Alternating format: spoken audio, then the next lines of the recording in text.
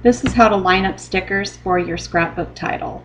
We're going to be working on the word simple in the title on this layout. So you're going to want to gather your stickers and then get a piece of wax paper. I like to use the strip from my sticker maker. You line up the letters in the way that you like, and the wax paper is forgiving. You can remove them and replace them as many times as you'd like. Then flip the piece of paper and fold back the wax paper horizontally halfway. Then you're going to want to place it on your page and stick down the tops of the letters and very carefully begin to peel away the wax paper from underneath with one hand and using the other hand to secure each letter, making sure they don't slip off of the page. And that's how you get your title put on there in exactly the fashion that you'd like, and straight or as curvy as you'd like. So go have fun and make some great titles of your own.